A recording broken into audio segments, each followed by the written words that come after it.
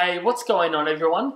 In this video, I'm going to be doing a comprehensive review of Ipvanish for the Amazon Fire TV Stick. And also in this review, I'll be going behind the scenes and showing you guys how Ipvanish works, my experiences with using the platform, and I'm even going to go ahead and connect to a geo-restricted location on Netflix and also access a third-party app for watching free TV shows and movies. And quickly, just before I get stuck in, if you are looking to get started with Ipvanish, then don't forget to check out the massive 73% discount link down below in the video description. Let's get started. Okay guys, so as you can see, I'm over here on my Amazon Fire TV dashboard, and I've been using this particular device for around 3 to 4 months now, and I originally was using the Apple TV. And one of the main reasons why I decided to jump ship from the Apple TV to the Amazon Fire TV Stick is the ability to go ahead and download VPNs directly onto the device. So as you can see, I've got a couple of VPNs here, such as ExpressVPN and Ipvanish, which are my two personal favorites for the Amazon Fire TV Stick. So I've been using Ipvanish for around the same amount of time as I've had the Amazon Fire TV Stick. And two of the main benefits that I've found with using Ipvanish with this device is first, being able to access all the different catalogs of Netflix around the world.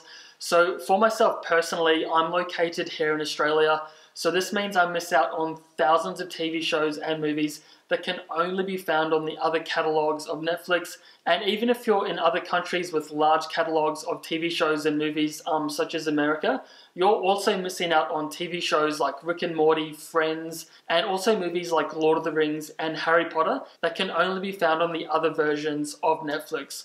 So that definitely is one of the main advantages of using Ipvanish. And the second one is that I'm able to go ahead and access third-party apps and watch free movies and TV shows, and being confident that my IP address and personal information is securely private and my internet service provider cannot see my activity. So what I'm going to do now, guys, is go ahead and show you exactly how to download Ipvanish onto your Amazon Fire TV Stick. I'll show you some of the settings that you can adjust, and also just my overall experience with using the platform as well. So to go ahead and download Ipvanish, you just want to navigate to the top menu, go over to the left-hand side where you can search for apps. And now I'm just going to go ahead and search for Ipvanish, and I only have to put in the first couple of letters, and then it will come up as a recommended app that I can go ahead and install. So I'll just navigate down to this one, click on that. And as you can see, guys, I now have access to Ipvanish, and mine might look actually a little bit different as I already have Ipvanish downloaded and installed onto my Amazon Fire TV Stick. However, if you don't, you just want to go ahead and click on the circular button that will go ahead and download and install onto your device, and that will only take a couple of moments. So once you have Ipvanish downloaded and installed, you can then go ahead and open up the app. So as I already have an account with Ipvanish, it automatically opens me to the dashboard. So if you don't already have an Ipvanish account, you can check out the massive discount link down below in the video description. This will open you in a new tab, and from there you can go ahead and pick the kind of plan that's specific to your needs and budget. And once you've gone ahead and done that, you'll have your username and password. So you just want to keep those in mind and paste those in, or kind of type those in, and this will then go ahead and log you into the dashboard of Ipvanish. So once you are logged in, this is what you'll be greeted with. This is kind of the home page of the Ipvanish dashboard. So as for the Ipvanish dashboard, if I'm going to be honest with you guys, I do think it is a little bit overwhelming, especially if you are using it for the first time. However, in saying that, after a couple of times of usage, you do really get used to the kind of layout and the functionality of the app. So right here on the left-hand side, we have various options to go ahead and do the quick connect. So this will automatically connect us to the fastest server closest to our location, or alternatively, we can go ahead and pick a certain country, a city, and also the server as well. So before I go ahead and connect to any servers, the first thing I want to show you guys is the settings of Ipvanish and kind of my thoughts on what they offer, especially when compared to the competition. So if you want to go ahead and access the settings on Ipvanish, that's very easily done by navigating over to the top right hand corner, clicking on the gear icon. So I'll click on that one. So as you can see, guys, we've got heaps of settings that we can now access within Ipvanish. And I'd have to say this is definitely one of the strong suits of Ipvanish, as they really do allow you to kind of get down to really fine details and really make the most out of the service. So as you can see, I already have Ipvanish Startup enabled. So this means that whenever I go ahead and turn on the Amazon Fire TV Stick, Ipvanish will automatically boot up in the background, and this means that I really don't have to think about it. It's automatically connected, and I simply don't have to manually turn it on and off every time I use the platform. So that definitely is a massive time saver, and it's also just very simple to use as well. So if I scroll down a little bit further, we have the auto reconnect. So for whatever reason, if the internet drops out or maybe Ipvanish drops out, this will automatically reconnect you to the fastest server that they can find.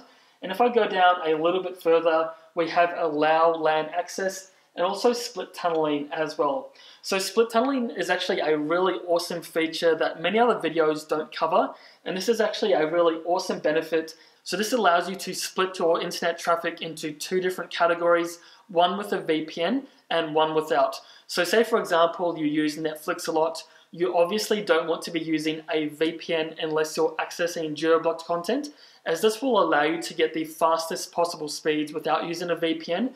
However, if you are going to be using third-party apps and you want to hide your IP address and your activity, then you can kind of siphon that traffic into a different category. So you can really utilize your internet traffic and get the best possible speeds for what you're using it for.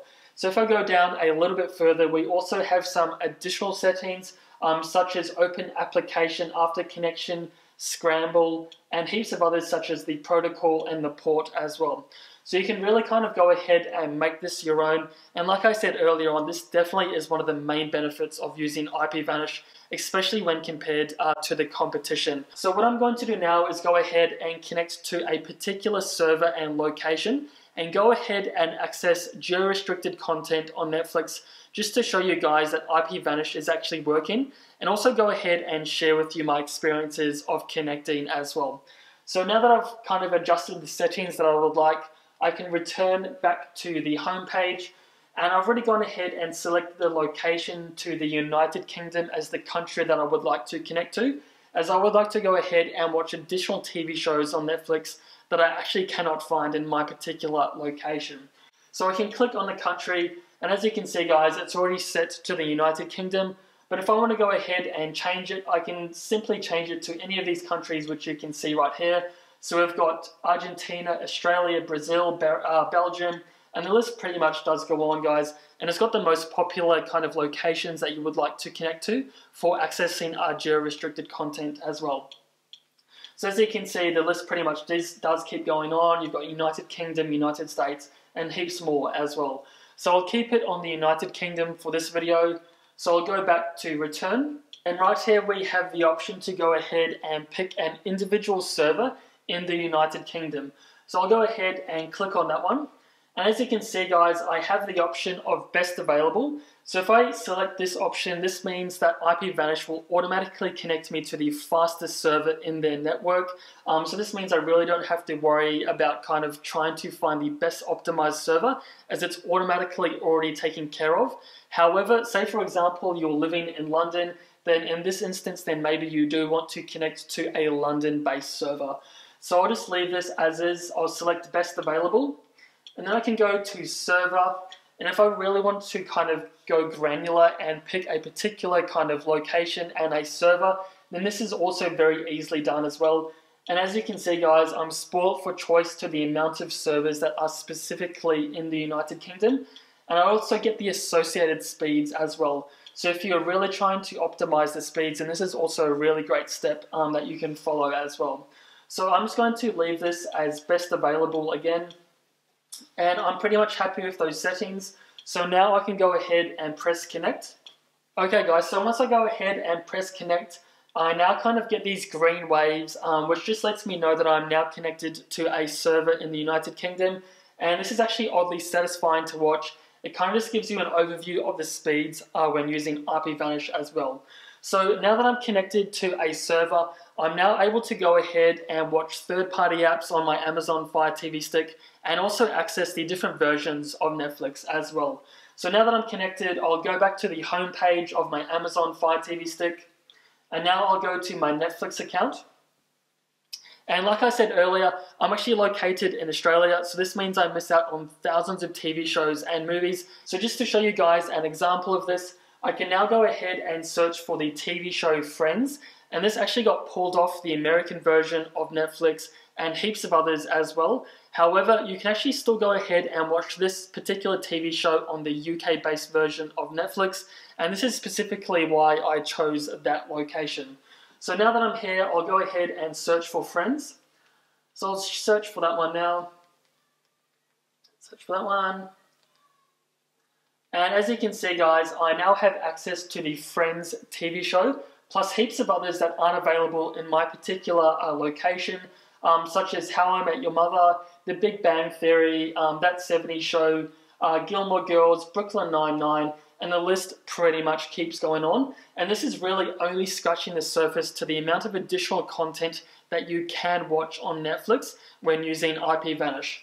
So what I'm going to do now, guys, is go ahead and play a really small snippet of this TV show in real time, just to show you guys a real-world indication of speeds and performance, and also just to show you that Ipvanish is actually working for accessing geo-blocked content on the Amazon Fire TV Stick. And this is mainly because a lot of VPNs from my own experience do allow you to get this far, but as soon as you try to play maybe a TV show or a movie on a geo-restricted Netflix server, Netflix actually does detect you are using a VPN, and it will actually prevent you from watching that content. So that definitely is one of the major benefits that I have found with using Ipvanish. They are actually one step ahead of Netflix, and they actually do allow you to go that step further and watch that TV show and movie. So I'll go ahead and play this one. And as you can see, guys, we're now getting the buffering wheel, and this is pretty typical with using a VPN for accessing geo-restricted content on Netflix. And this is mainly because the connection has to go all the way to a different location where that server is located and ping it all the way back to me as well. So from my own experience with using Ipvanish, it typically does take around 10 to maybe 45 seconds depending on the time of day and also the amount of people that are on the server as well. So again, guys, I'll let this play out in real time, as I really want to show you guys a real-world indication of what it's actually like to use VPNs for accessing geo-restricted content. And as you can see, guys, this is now loading with no issues whatsoever. So as you can see from that test, guys, Ipvanish does a fantastic job at allowing me to bypass the geo-blocked and restricted content on Netflix. And from my own personal experience, I have found them to be one of the fastest VPNs for allowing me to do that as well. Typically, it does take me around 10 to 30 seconds to connect, but once it does, there's pretty much no issues with buffering and also quality as well. So what I'm going to cover now in this review is kind of just my thoughts of using third-party apps with Ipvanish, as I know this is also a major kind of reason why people do choose a VPN for the Amazon Fire TV Stick. So just to show you guys this, I'm going to go ahead and open up an app called Freeflix. So I'll just go ahead and click on that one.